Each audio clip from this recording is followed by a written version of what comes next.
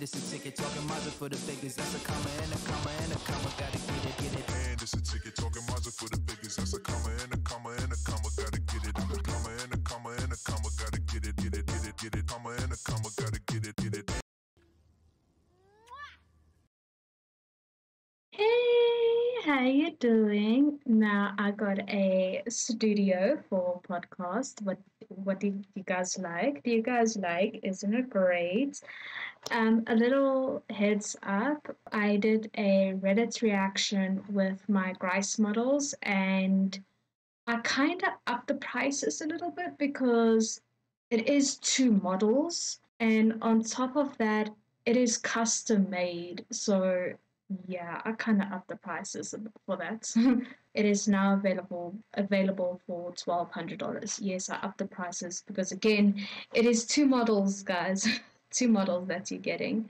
With that being said, let's hop into the reaction. Sorry if I sound a bit blech. I do have tonsillitis and my throat is a bit swollen, so I'm not gonna be all hey.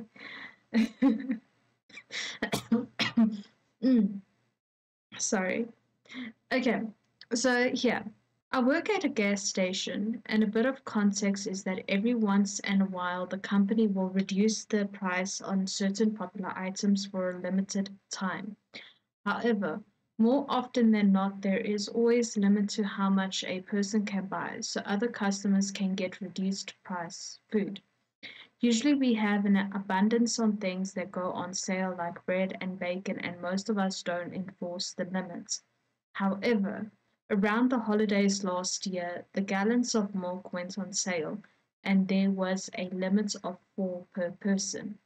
Our store is small and we don't have that much milk backstock that we can keep in the cooler and on display. So this time around, everyone made sure to it if ever came up to enforce the limit because milk is really popular already. Usually people who were buying the gallons of milk never buy more than 4 until this guy came in. He was himself and it was almost time for me to clock out. I had like an hour left of my shift. I don't watch or pay much mind to the customers who come in until they are ready to check out, so I didn't realize that he was holding 6 gallons of milk.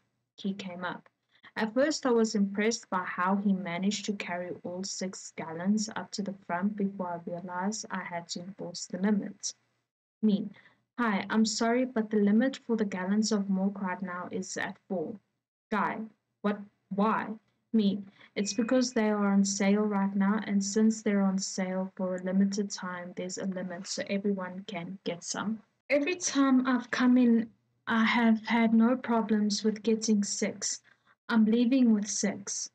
At this point, I'm getting stressed and I try showing him the signs around the store saying limits of 4 and that if he had somebody else come in for the other 2 gallons, it would be allowed, etc.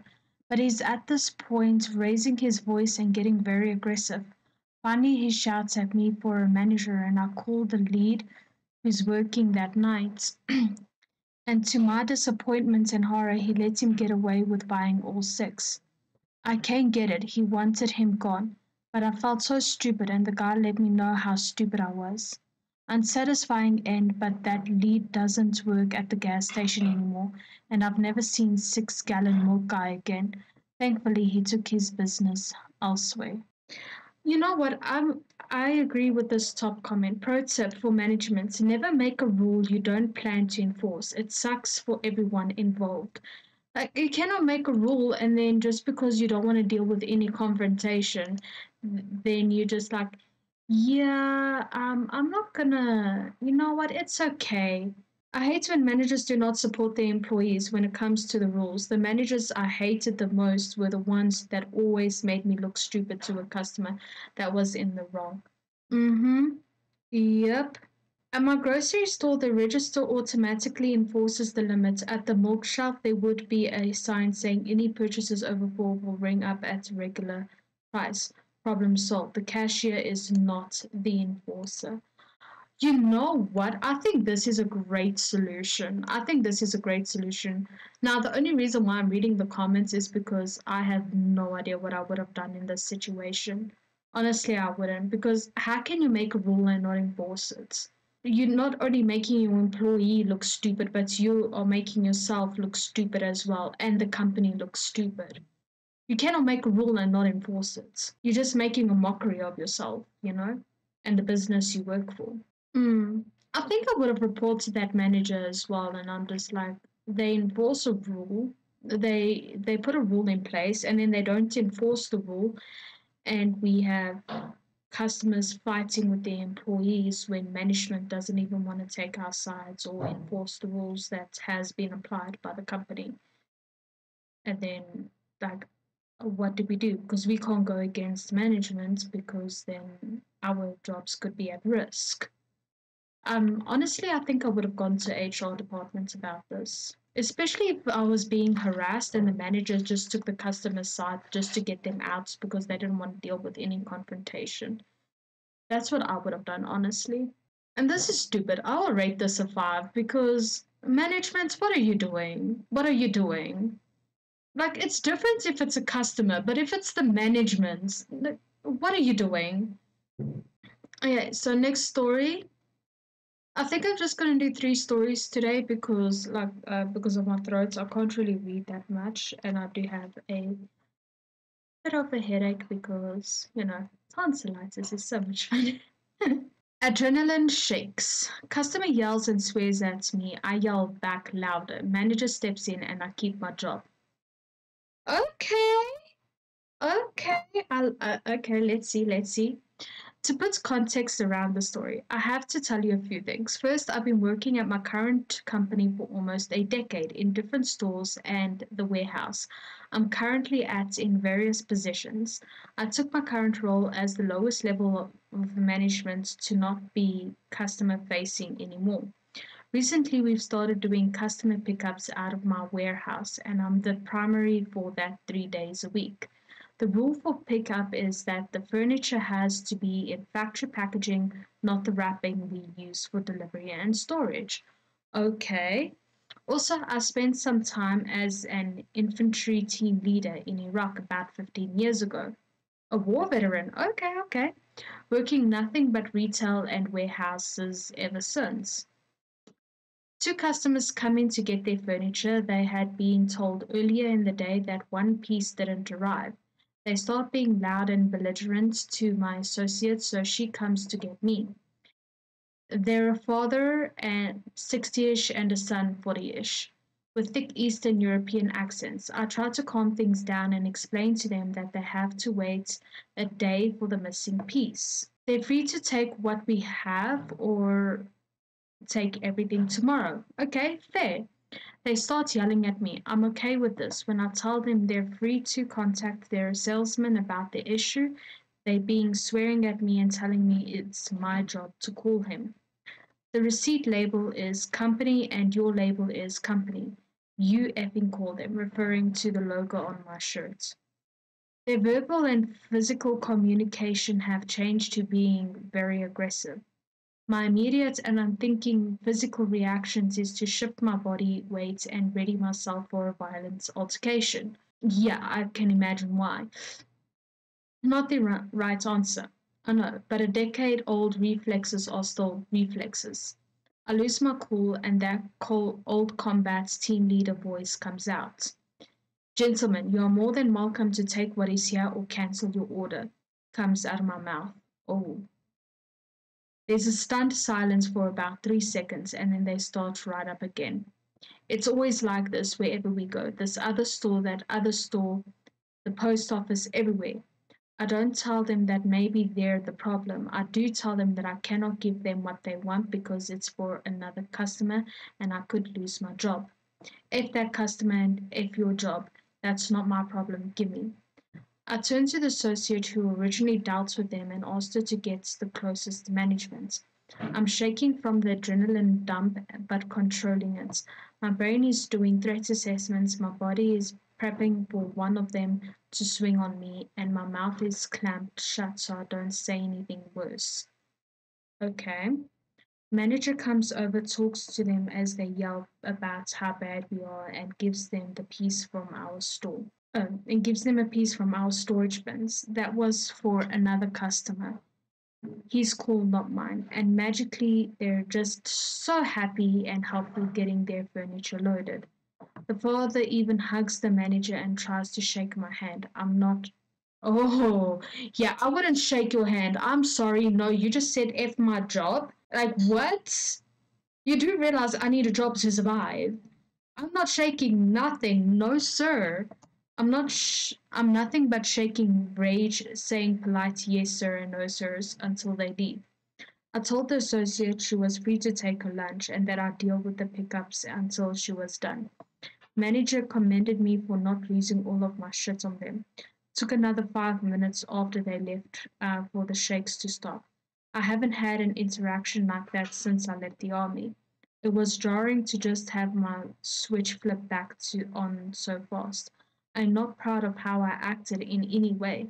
In fact, I'm disappointed in myself for slipping to their level.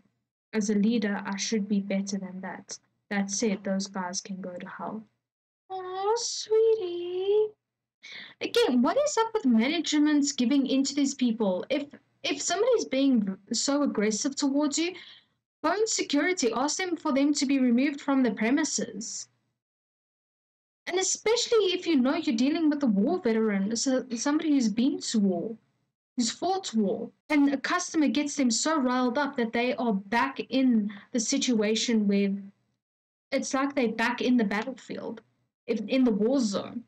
No, like what is up with managers just giving in to clients when clients throw a tantrum? Have them removed by security. Or better yet, have the war veteran remove them forcefully.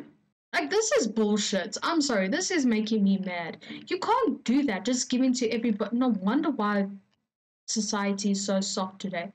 Because society just teaches them, I can throw a tantrum and I'll get what I want. No, stop it. Yeah, I'm just gonna do one more story after this, guys. I'm really, really not feeling well. I don't like this. I would also say this is a level 5, but honestly, if the management gave in to that customer, I would have been like, you know what? I resign. Because they just threw a tantrum. They were verbally aggressive towards me and they were about to get physically aggressive towards me. And instead of calling security or allowing me to call security to have them removed from the premises, you gave into their tantrum saying it's okay for them to treat people the way they have been treating people. That they can treat people like shit and they'll get what they want. If that's how you want to run a business, I'm not interested. I'm packing my bags and going. I'll find another job, I'll be fine. And I don't understand why he's feeling guilty for basically yelling at them the thing he said to them calmly in the first place and they didn't want to listen. Like, he has nothing to feel guilty about. Okay, so the last one is El Stupido, and this one's a very short one, but anyway, let's get into it. This happened a few weeks ago. I was working the register and a woman comes in from the right when 3 or 4 people are coming in from the left. The line starts at the left. The woman coming from the right grabs something from the front counter and smacks it in front of me. I ring it up and she gives me a 5. I remember what her change was. It was $2.83. I gave her the change and she starts shouting and screaming. I tried to tell her I don't speak Spanish by saying, "Mi no hablo español," but she just keeps screaming and calls me El Stupido while flaying her arms around. I call a manager. My store technically has multiple managers, and one of them comes up to the second register looking at the BS situation I'm in. I say, trying to get their attention, and the crazy woman mimics me by making a duh sound noise. She stormed out after that, knocking over a stack of baskets on the way out. That's vandalism. Nana, nana, nana. Out of all the people who work at my store, 20-ish people, most of whom aren't there every day, There are two who speak Spanish. One was the main manager. Don't know where he was. The other was a native Spanish speaker. He wasn't there yet. That is just one of the several times I've wanted to go against company policy.